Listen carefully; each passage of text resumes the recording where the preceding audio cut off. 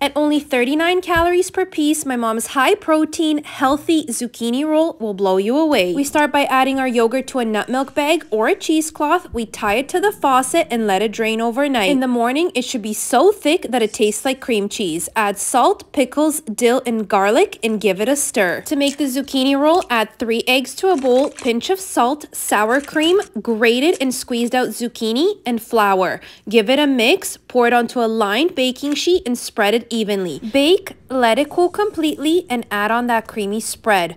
Roll it. I like to wrap it up and let it rest for about an hour.